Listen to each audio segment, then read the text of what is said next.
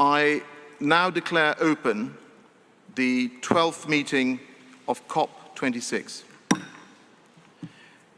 So first, I now invite the COP to adopt the decision entitled Glasgow Climate Pact, contained in document FCCC/2021/L13.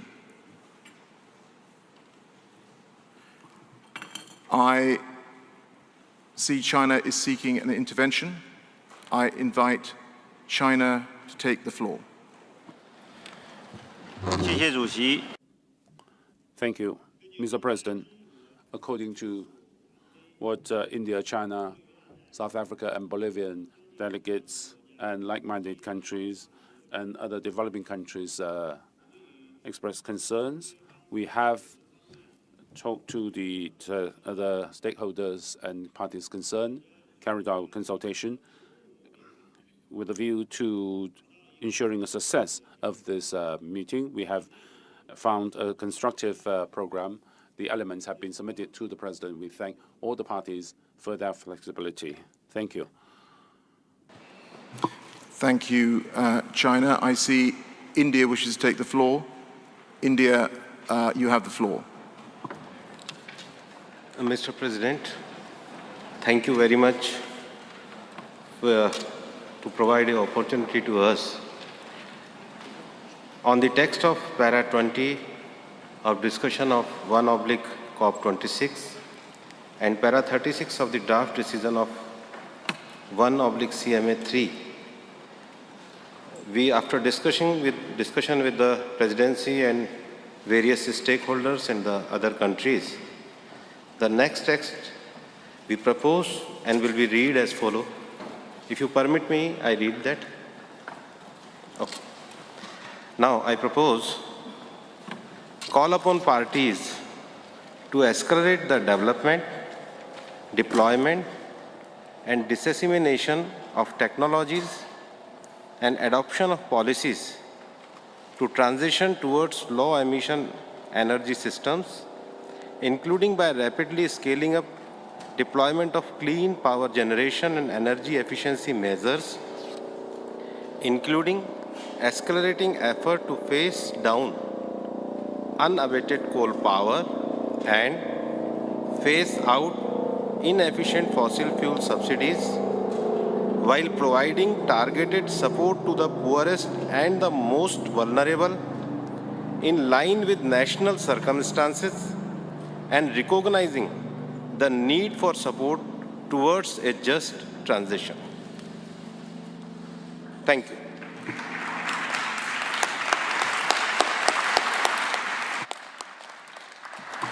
Thank you to China, India for their interventions.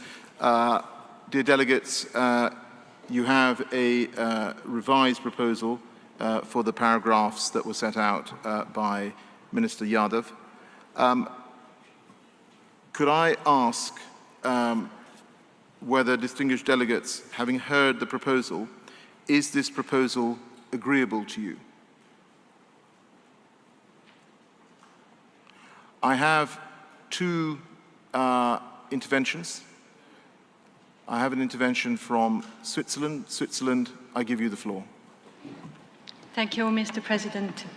On behalf of the EIG, we would like to express our profound disappointment that the language that we have agreed on coal and fossil fuel subsidies has been further watered down as a result of an intransparent process. Let us be clear, we do not need to phase down, but to phase out coal and fossil fuel subsidies. We were told in the stocktake meeting that no changes can be adopted to the presented text when we try to close a loophole in the market decision. The EIG does not want to risk that we leave Glasgow without an outcome. Therefore, we did not oppose this additional last-minute change weakening the outcome of Glasgow, but we are disappointed both about the process and about this last-minute change. This will not bring us closer to 1.5, but make it more difficult to reach it. Thank you.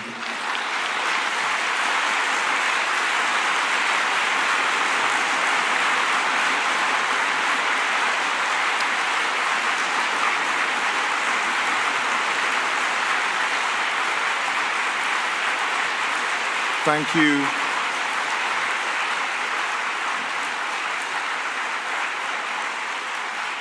Thank you, Switzerland, for your intervention. The European Union wishes to take the floor. I give the floor to the European Union. Thank you, Mr. President. It is no secret to this gathering that the European Union would have wanted to go even further than the initial text in the cover text on coal. This is a consequence of our own painful experience with coal. We all know that European wealth was built on coal, and if we don't get rid of coal, European death will also be built on coal. We know full well that coal has no future. And this is what we're working on with our own plans to put an end to coal in Europe in the foreseeable future. Having said that, and then of course it will be no surprise to you that what was just read out to us is a further disappointment. Not because we want to be right, but because we know that the longer you take to get rid of coal, the more burden you put on a natural environment, but also the more burden you put on your economy, because coal is simply not a smart economic proposition either. That's why we want to speed up the exit out of coal. Now, having said all that, if I look at the conclusions we are going to be drawing today, we are going to work bloody hard on getting rid of coal, and I believe this conclusion will help us work in that direction. The European Union will be strongly committed to that, not just within the European Union, but also with our partners worldwide.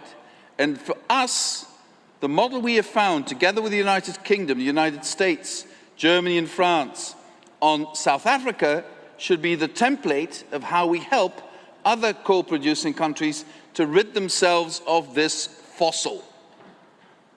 And that is, Mr. President, what we will want to do in the years to come. So, having now expressed my disappointment, I want to reiterate what I said in my earlier intervention. This should not stop us from deciding today on what, even before you've read everything, I have to say is a historic decision under your leadership, and you can be very proud of that, Mr. President.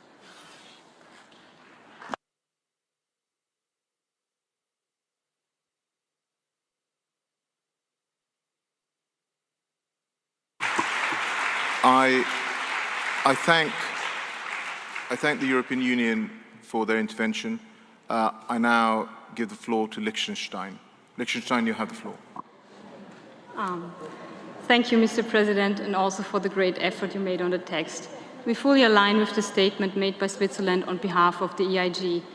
Liechtenstein is deeply disappointed that this COP26 was not held as a fully inclusive and transparent process.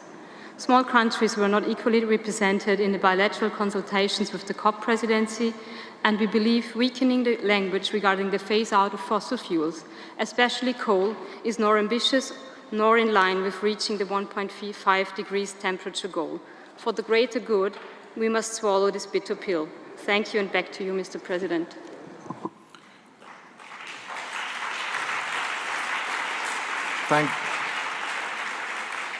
Thank you, Liechtenstein, for your intervention. I now give the floor to Mexico. Mexico, you have the floor. Mexico fully aligns with the statement made by Switzerland on behalf of the EIG. We believe we have been sidelined in a non-transparent and non-inclusive process. At the stocktake, we already compromised to what we perceived was an agreement by parties, even if we were unhappy with the text. But now we learn that there are even further changes that we were not being made aware. We all have remaining concerns, but we're told we could not reopen the text. Mexico, for example, believes the language on human rights should have been strengthened and are very, very disappointed that such demands were not heard, while others can still ask to water down our promises. Thank you.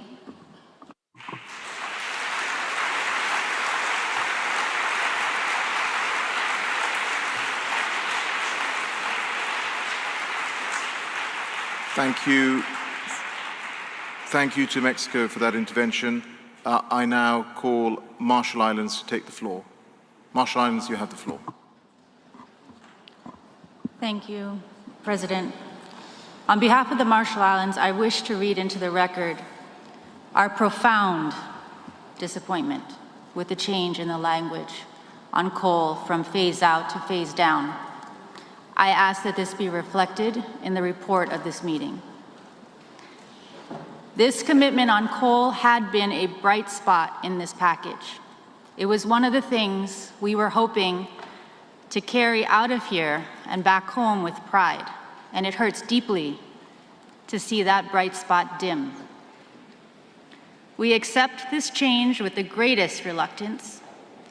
We do so only, and I really want to stress, only, because there are critical elements of this package that people in my country need as a lifeline for their future. Thank you.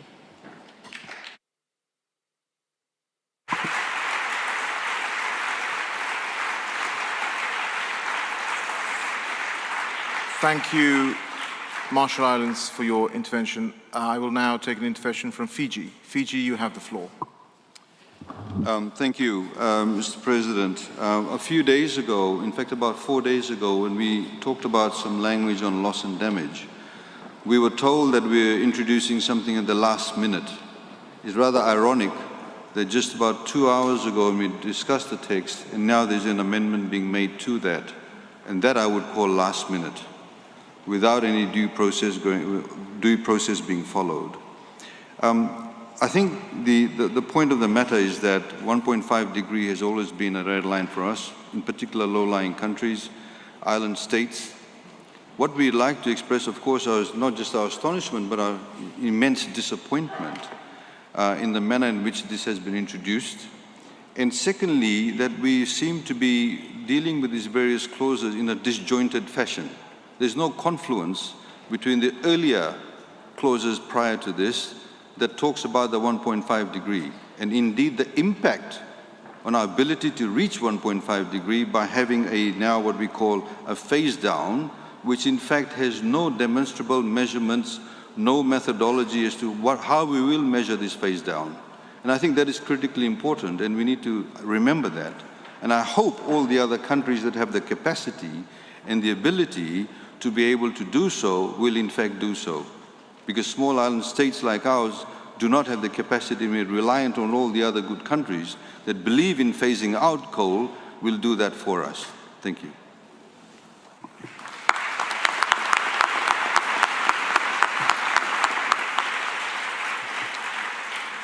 Thank you, Fiji, for your intervention.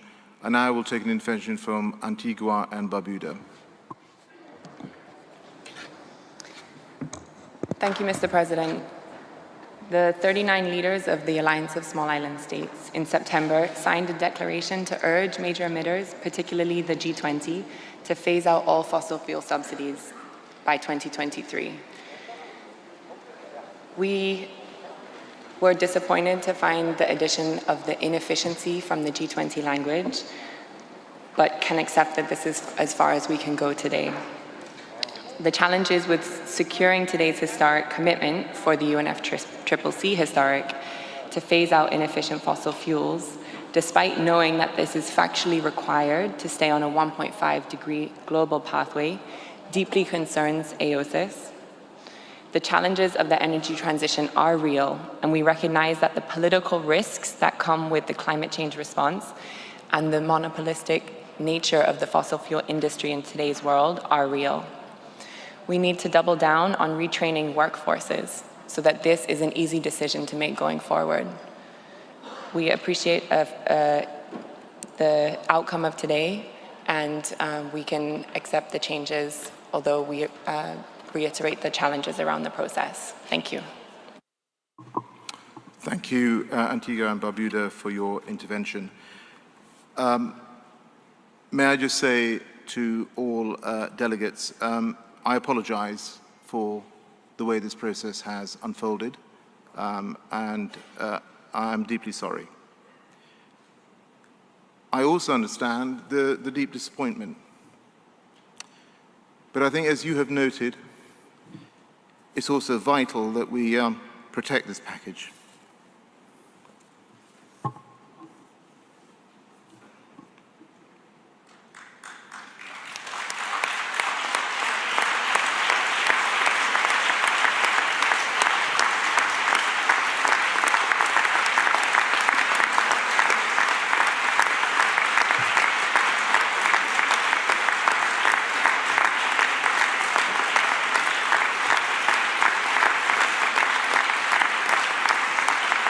Delegates, please.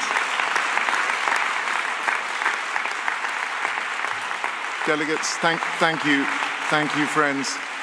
We need to proceed. Thank you very much. So, given what interventions we've had, I propose that the revised proposal is adopted as orally amended. A revised version, a written version, will be issued shortly.